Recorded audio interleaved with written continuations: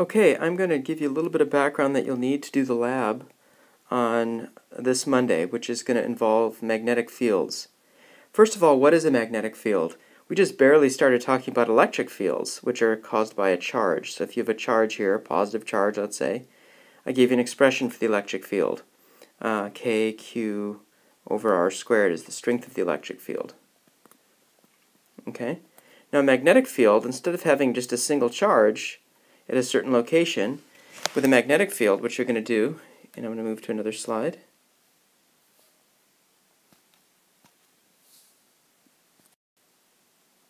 For a magnetic field, what you're going to have is, if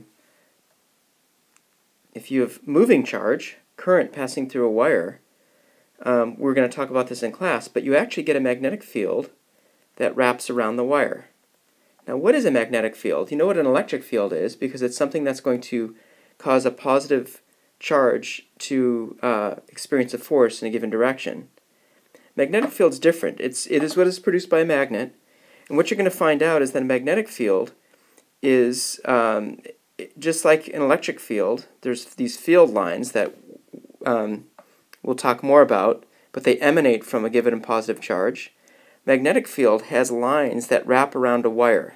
Now, you can't see these lines, but what would happen is if you have a wire here with a current passing through it, and you put a compass somewhere around here, the compass is going to point in the direction of the magnetic field.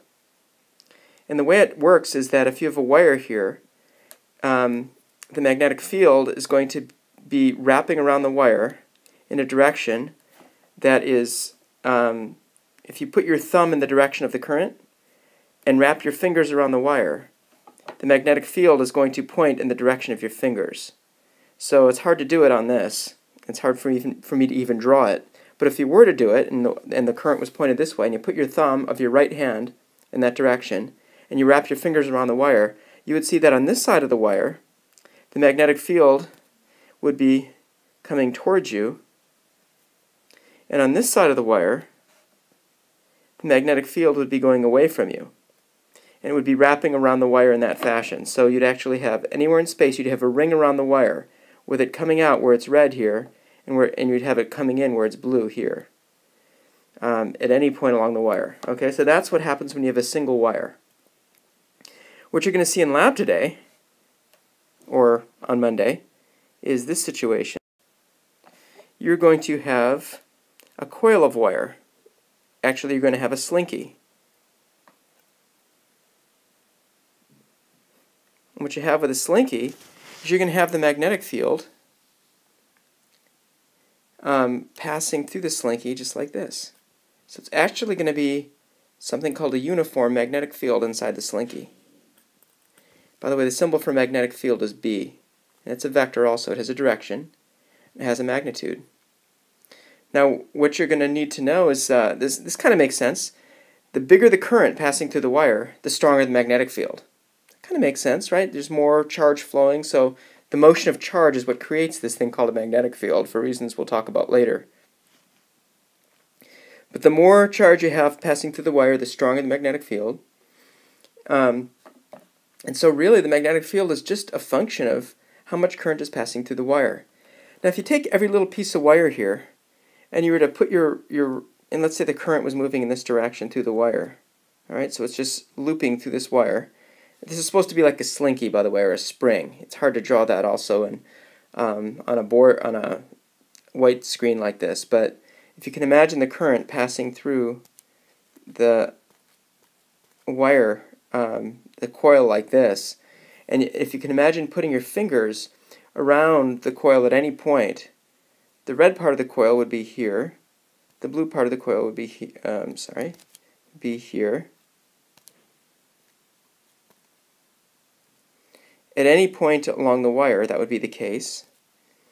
And if I could actually draw this wire correctly, what you'd actually find is that in the middle here, where I drew these blue lines here, now I'm drawing red lines here, you actually get the magnetic field reinforcing so that it always passes through the coil in this direction. So if you could somehow measure that magnetic field, which is what you're going to do in lab, you could determine the relationship between the size of the current and the strength of the magnetic field. And I'll give you what that relationship is supposed to be, and you're going to actually measure it in lab. That relationship is that the magnetic field is equal to the size of the current, that's easy, times the number of coils per unit meter.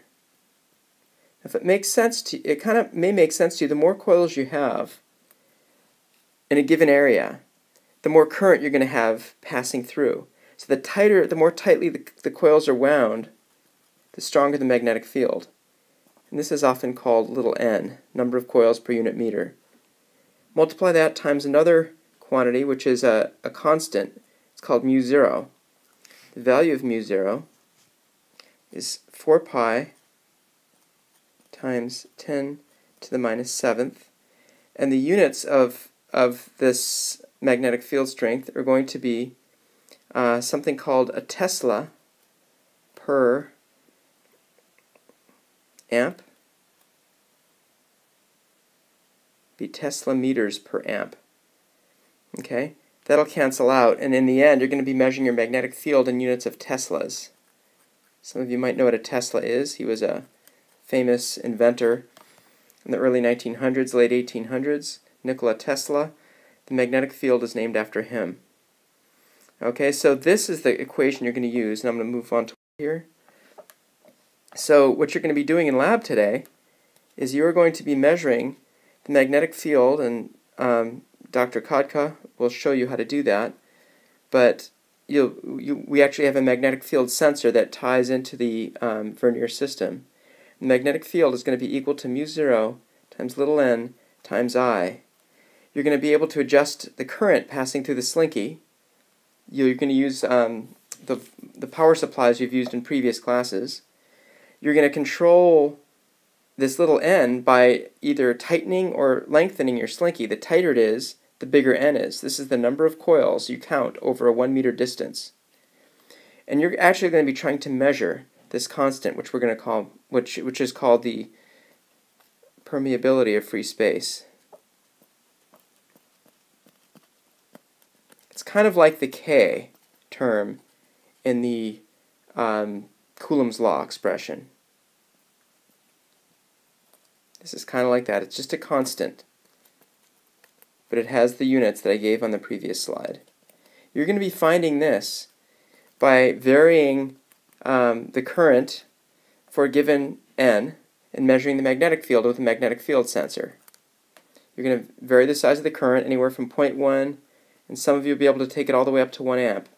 Some of you might only be able to get to half an amp, depending on your power supply. If you can get to 1 amp, do it. Then you'll adjust your n, you'll adjust your spacing, and you'll repeat. Then you'll do it once more, and you'll repeat. So you'll have 3 sets of possibly up to 10 current measurements and 10 magnetic field measurements. And then the lab tells you how you can actually calculate mu zero, but you'll be plotting B versus I, or you'll be plotting your magnetic field strength versus your current.